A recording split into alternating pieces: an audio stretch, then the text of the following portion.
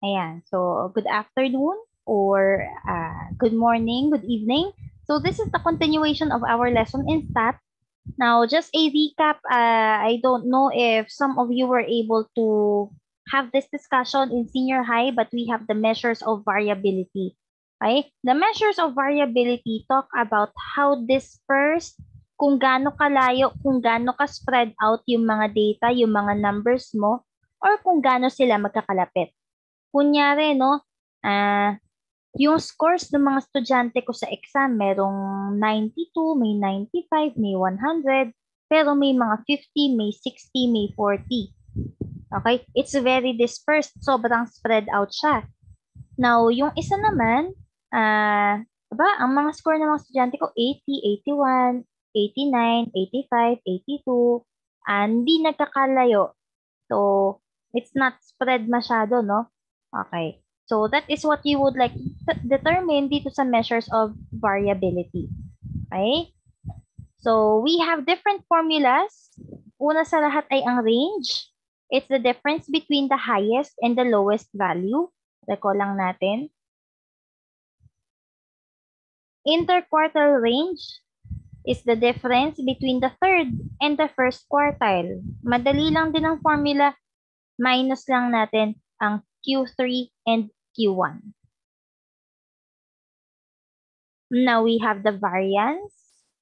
Okay? So ito na yung magsasabi sa atin kung gaano kalayo ang mga numbers or gaano sila magkakalapit.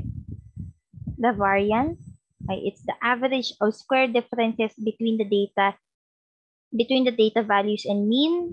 Yan, medyo matindi-tindi tong isang to pagka madaming information. But again, we have Excel.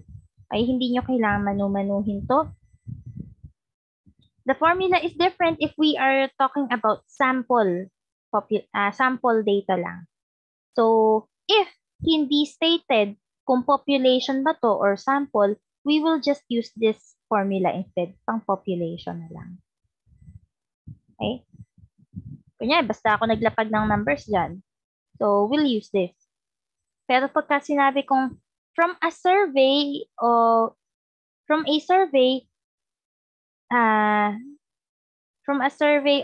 390 students out of 1,000 students. Ayun, so sample yun, no? Kasi hindi ni lahat ng estudyante. The other one is the standard deviation, the square root of the variance. Okay, again, there's a difference in formula, but if not stated, we will use the formula for the population. Okay? Ayan. So, let me give a sample. Sige, wag na lang to kasi ang dami masyado. Kunyari, ito ang mga score ng mga bata. 1, 2, 8, 9, and 10. Okay, konti lang muna para hindi mahirap i-compute. Okay? 1, 2, 8, 9, and 10. Dito muna tayo sa variance. Okay? Now, dito we have x sub I. Ito yung mga yon. Ito yung mga x sub I. Ano ngayon tong x bar? Kung natatandaan ninyo, x bar talks about average. Okay? So, kunin muna natin ang average nito. So, let me use a calculator, no, para nakita natin. So, 1 plus 2 plus 8 plus 9 plus 10, 30. It's a total of 30.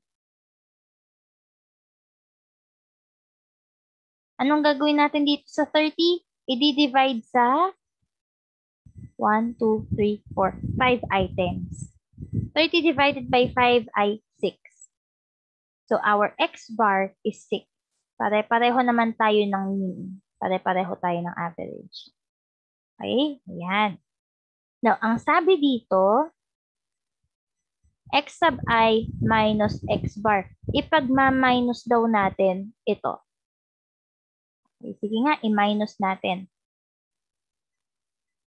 X sub I minus x bar ay 1 minus 6 ay negative 5. Okay lang if there's a negative answer.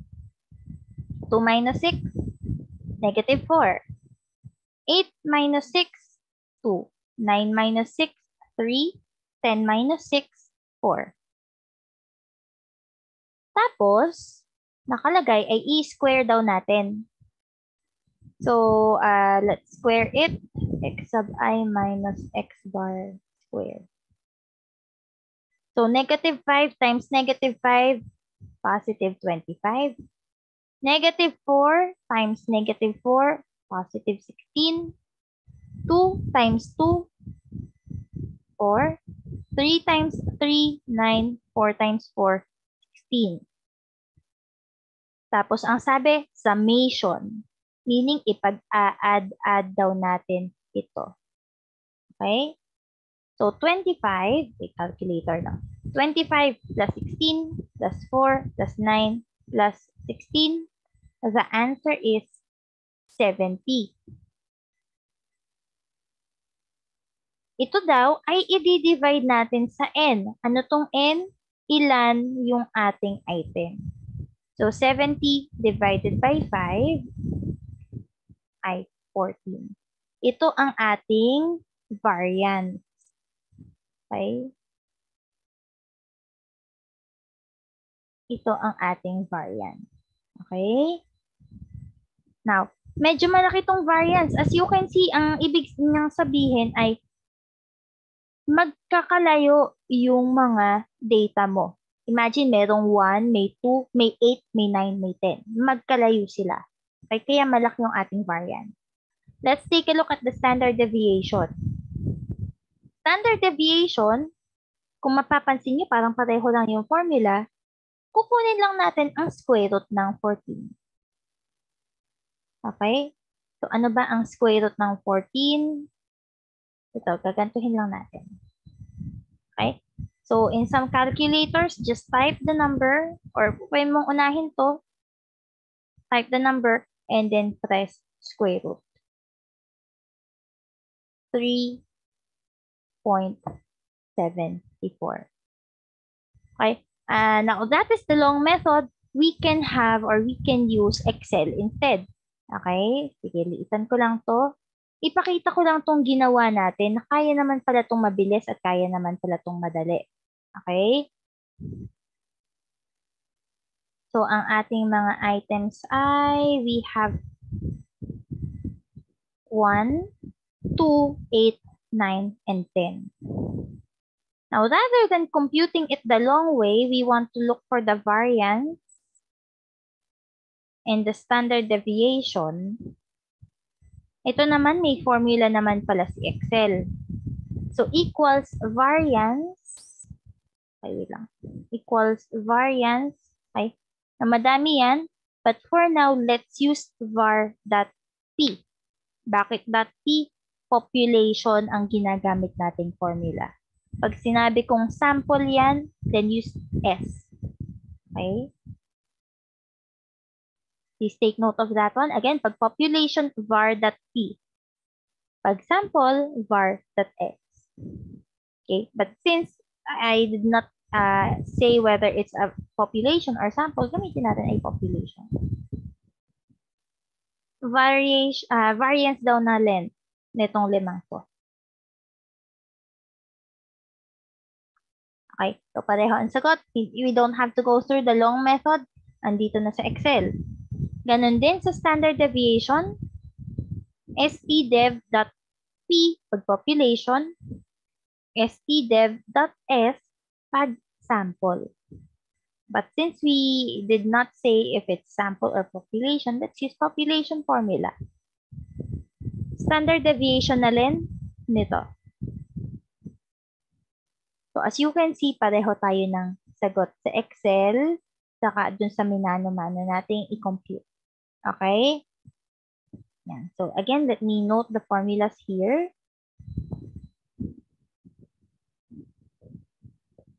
Yan. Equals var.p and equals standard dev.s.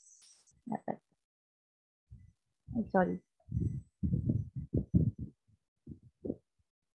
Okay, so these are our formulas for standard deviation and variance. Okay, Now, sampulan naman natin dito sa activity number 5. Okay? This activity number 5, we have a comparison of grades in programming and math subjects of selected students. Sige. Let me teach first pala the range. Sorry. Ayan. For range, ano ang kailangan natin? Sa range, kailangan natin ng highest value sa kailangan natin ng lowest value. Sorry, hindi dapat ito. Hindi ko alam kung bakit W. Okay. Yan. Paano natin makukuha ang highest value dito? Although madali siyang makita, let's still use formulas. Okay?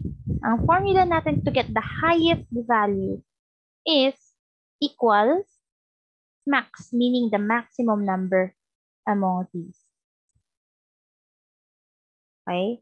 Kahit pa pagbali-balintungin natin yan, kunyari, let me retype this, gagawin ko siyang 10, 1, 8, 2, 9. Okay? Lipat ko lang dito. Wait lang ha. Palitan ko ito mano-mano. 10, 1, 8, 2, 9. Kahit pa pagpalit-palitin ko siya ng arrangement, pareho naman ang lalabas dito. Ganon din ang lumabas dito. Lowest value, kung kanina ay ginamit natin ay maximum equals max. This time, gagamitin natin sa lowest value ay equals minimum or equals min. Okay, again, this is the formula. Okay. So, ito ang range, ito ang highest value, ito ang lowest value. Our formula for the range ay ipagsusubtract lang naman natin ang highest value minus lowest value. Oops. So, equals ito minus ito. So, our range is 9. Okay. Next, we need the interquartile range. Ang sabi sa interquartile range, we need two things. We need the quartile 3 minus quartile 1. So, alamin natin ang quartile 3 and quartile 1. Alam niyo na naman ang formula dito, no? So, equals quartile. Ang gamitin natin ay .exe. Select natin. Quartile 3 ang hinahanap ko. And I want quartile 1. So, tatype ko dito ay 1. Simply, ang gagawin natin sa interquartile range ay susubtract lang quartile 3 minus quartile 1. So, that is our interquartile range. Okay? Now, let me just change this data para makita ninyo, no? Gusto kong, sige, pakita ko rin dito ang average.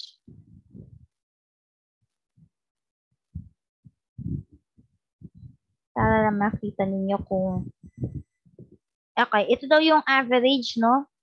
If you see these numbers, ang lalayo nila dito sa average. Okay? But let me change these numbers. Palitan ko sila lahat ng 5, 8, 7, 6, 5. Ang average this time ay 6. Itong mga numbers na to malapit lang sa 6. Kaya mapapansin niyo yung variance lumiit. Ang laki ng iniliit niya, naging 1.36. Same thing with the standard deviation, bumaba. Range, bumaba. Interquartile range, bumaba. Anong ibig sabihin nito? Lumapit ang numbers. Magkakalapit sila. Hindi kagaya kanina na layo-layo. Ayan o, layo-layo sila kaya ang laki ng variance and standard deviation. Okay? Sige. Let's go with the next one. Activity 5. Refer to the data below. Okay, so ito yung table 1. Ito na din yun pareho with this table. This is just the arranged version. Okay, in-arrange ko na para sa inyo. So this is the comparison of grades in programming and math subjects of selected students. So I want you to determine the range, IQR, variance, and standard deviation. Okay, so please pause this video and please return or please resume the video once you are done doing this on your own sa Excel. Okay? Now, I'll assume that you are done with this. So, gawa ako ng panibagong sheet dito. Okay. Pwede naman siya nakahilirang ganyan. Pwede naman nakababa. Okay? But I think most of you might have done it downwards. Sige, sort ko na siyang ganito as is.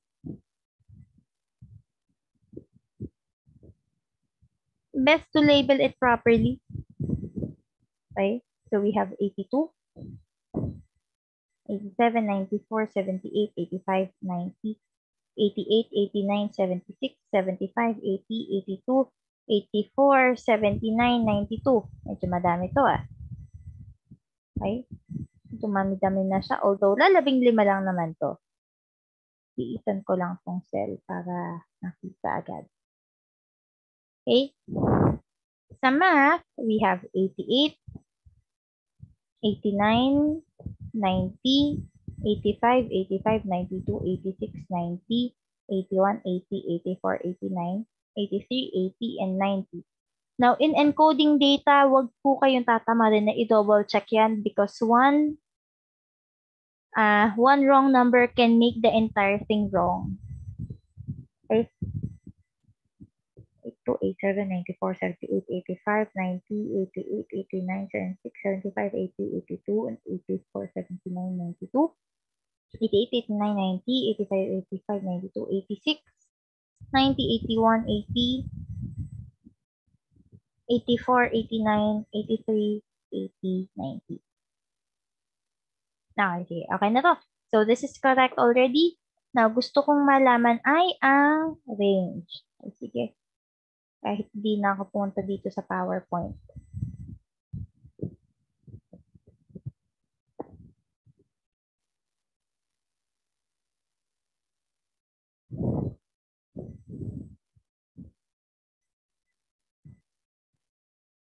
Meron dito ang programming, dito si Math.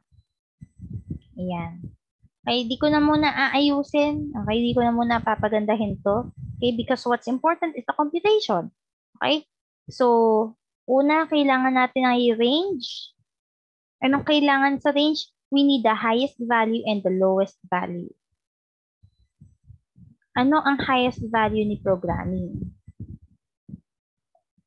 So, alamin natin, using this formula, get the maximum, select the data,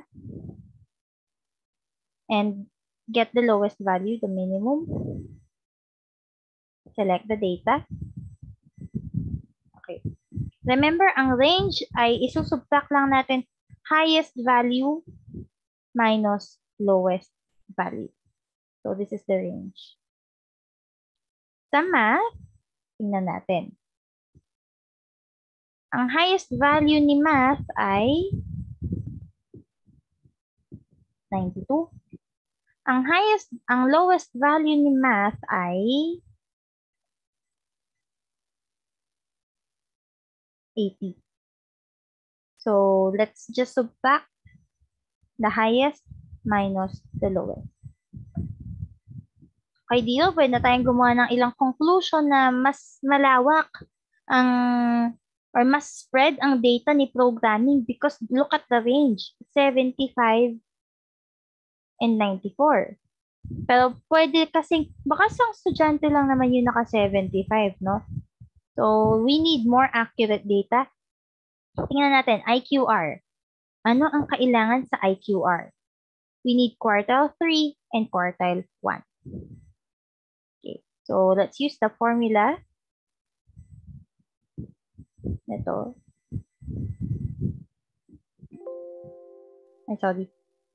Nalimutan kong ilagay kung pang ilang quartile. Again, quartile 3 ang kailangan ko. Then dito, sa programming, quartile 1 is 79. So again, we just have to subtract quartile 3 minus quartile 1. 10. Okay, let's take a look at math. Okay? So, ulit-ulitin lang natin ang paggamit ng formula. Just make sure na tama yung sineselect ninyo. Wala kayong naiiwang isang number. Okay? Tama din ang formula. Walang nakakalimutang colon, comma. Okay, because that's very important.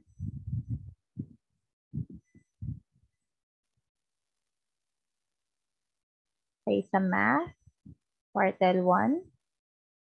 Then we will just have to subtract this. Okay, so dito din sa interquartile range, mas malaki ng konti ang range ni programming versus math. Okay, but aside from that, we also have the variance. Okay, patingnan din muna natin ang average or ang mean para meron naman tayong mapagbasihan.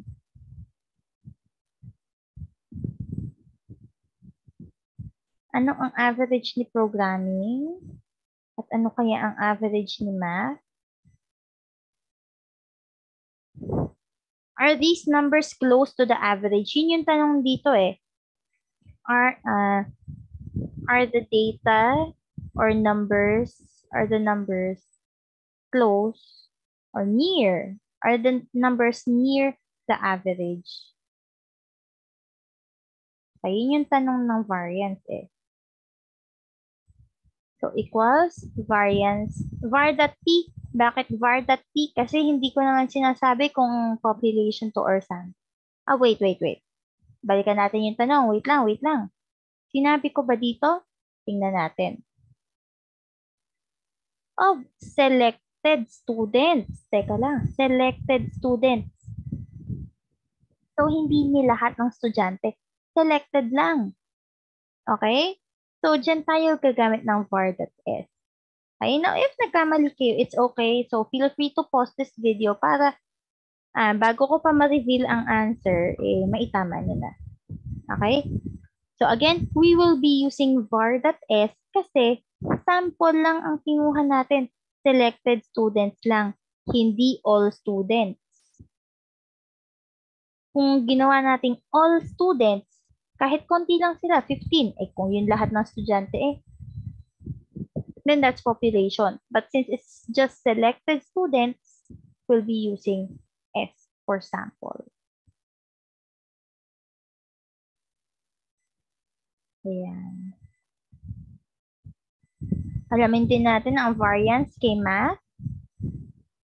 So, var.s, again, because it's sample, not population. Okay, makikita nyo, mas malaki ang variance ni programming kaysa kay math. Tingnan natin ang standard deviation. Equals stdev.s, again, because it's sample only, selected students. And what about math?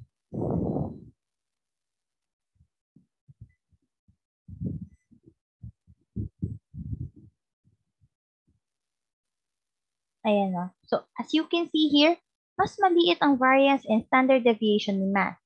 So, we can say that the grades in math are closer to the average. Mas malapit sa average tong grades na to kumpara sa programming. Kumbaga sa math, since magkakalapit sila sa average, kumbaga halos pare-pareho ang performance ng mga bata sa math. Ay hindi nagkakalayo ang kanilang mga kayang gawin. Samantalang sa programming, kita naman natin may naka 75, may naka 92. Ang layo. Okay? Merong nahihirapan talaga sa programming at meron talagang umaangat sa programming. Okay? Yan. So, this is the answer key for this one. Okay?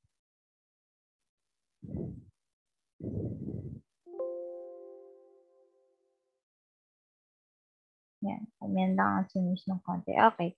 So, let's go to this one. Pahapyaw lang because you might be able to see or encounter this in some of your lessons. We have types of frequency distributions, but we will not have this in our class. Okay, pahapyaw lang. So, as you can see, may shape siya. It's like a bell shape. Kaya tinatawag siyang bell curve. This is the normal distribution. Kumbaga, dapat nasa gitna lang ang average, nasa gitna ang median, nasa gitna ang mode. Hindi nagkakalayo ang mga data. This is also known as the Gaussian distribution. Okay? It is also symmetrical. Tingnan naman natin to. Anong napapansin niyo sa curve? As you can see, the curve is somewhat nasa kaliwa. Hindi siya pantay. Okay? Ang mode, then median, then mean. Okay? This is what we call a skewed distribution. Yan yung nabanggit ko kanina sa median. Okay? Pagka halimbawa, most of the scores, kunyari, no? Most of the scores, puro matataas or in this case, puro mabababa kasi nandito sa left side eh. At to daw ang mga scores karamihan nandito sa part na to. Okay, nasa lower part. So, ang tawag natin diyan ay left skewed or negatively skewed. Okay, medyo hindi maganda ang result. We also have right skewed, meaning pag ganito siya. Nasa kanan naman, madami. Aba, sobrang daming ang tataas ng score. Bakit kaya? Okay? Ba, sobrang daming ang baba ng score. Puro left skewed. Bakit kaya? Okay? We analyze your scores like this. Okay? Yan. Ina-analyze namin ang results ng inyong exams like this. Okay? So that we can easily determine whether or not, ano ba, madami bang mababa, ilan lang ang mababa, or whatsoever. Okay. Ito naman, as you can notice, it's just flat. Ano kaya to? Pareho yung minimum, pareho yung maximum. So, this is a uniform distribution, pantay-pantay. Lahat naka 80, lahat naka 90. Kaya, in a way, it's still questionable, no? Bakit kaya lahat naka 90? Okay? So, these are different types of frequency distribution. Okay. But now we'll proceed to bivariate statistics. Kanina, or previously, univariate means isa. Iisa ang variable mo. Puro score sa quiz. Puro edad. Puro score sa exam. Okay? This time, bivariate, dalawa na. Okay? 2 variables. Okay? Activity 5, agad-agad. Think of situations or research problems that may involve bivariate statistics.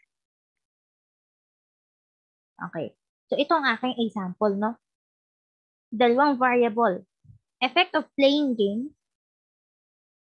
Okay. Parang the length of playing games to the student's grades in school. Dalawa nang kinukumpara natin. So, ano ang variables ko? Ang variables ko dito ay meron number of hours spent in playing video games. This is my first variable. And my other variable is the student's average grade. Ay, madalas gusto malaman ng teachers kung ang games ba nakakatulong o mas nakakasama. Okay?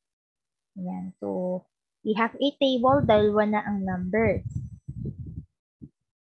Okay, this is just a sample result. This result is not real. This is just from my imagination. Okay? Wala po akong pinagbatayan nito. Random lang po. Ito, man akong number of hours spent playing video games. Nag-interview ako ng mga bata. Kunyari, hindi daw nag-video games. Hindi daw naglalaro. Hindi naglalaro. 2 hours naglalaro. 3 hours naglalaro. 6 hours. 6 hours.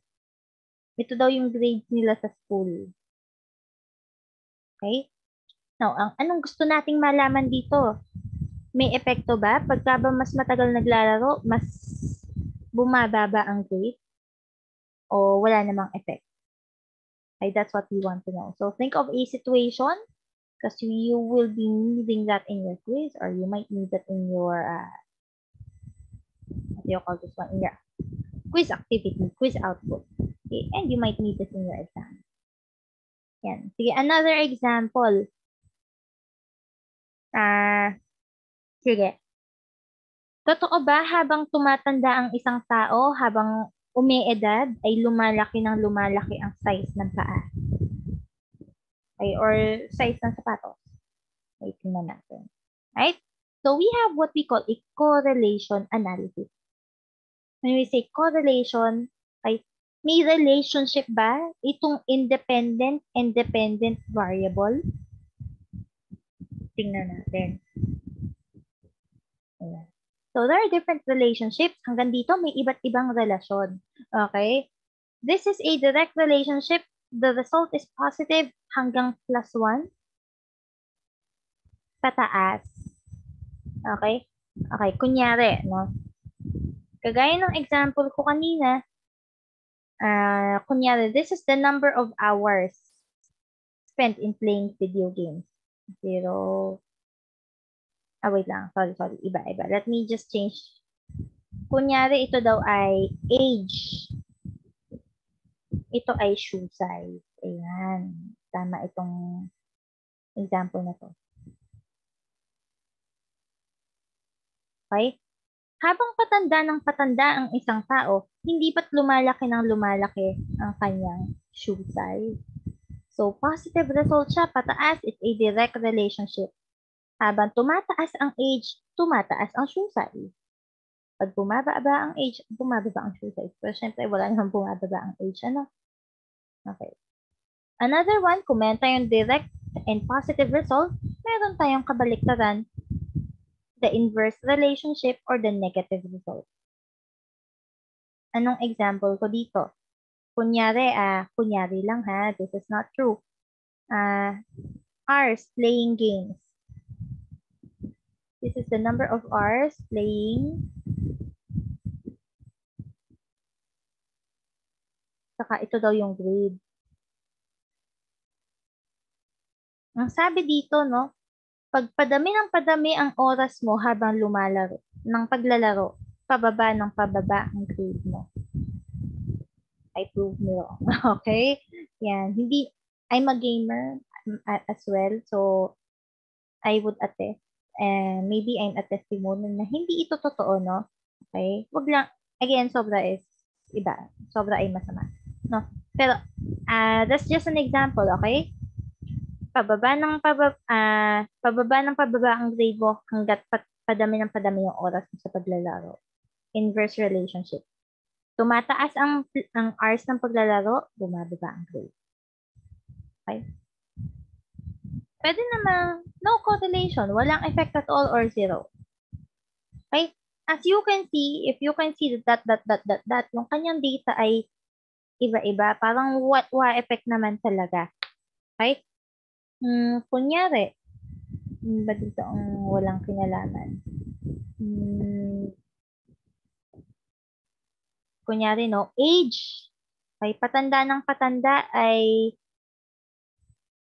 padami daw ng padami ang, let's say, padami ng padami ang hobbies. Kunyari, totoo kaya to? Pwedeng sa iba, oo. Sa iba, hindi. Okay?